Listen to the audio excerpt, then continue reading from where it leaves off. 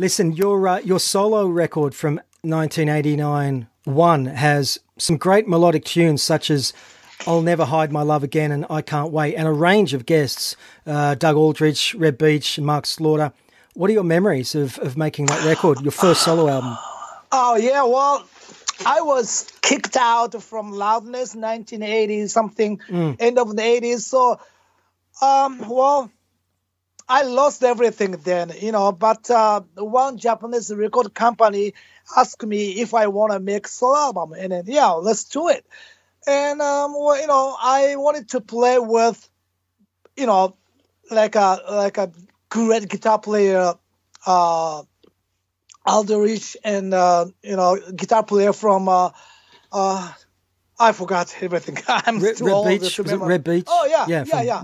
Winger. Red Beach, and also play with horn sections from Tower Power.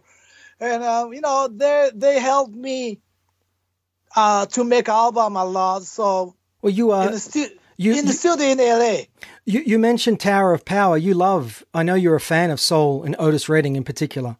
Yeah. I'm a big fan of Tower of Power all the time. I was in a band when I was in university. I was singer in a kind of cover band of Tower of Power. So, I was huge fan of Tower of Power. So I was so happy play with them in the studio in LA. So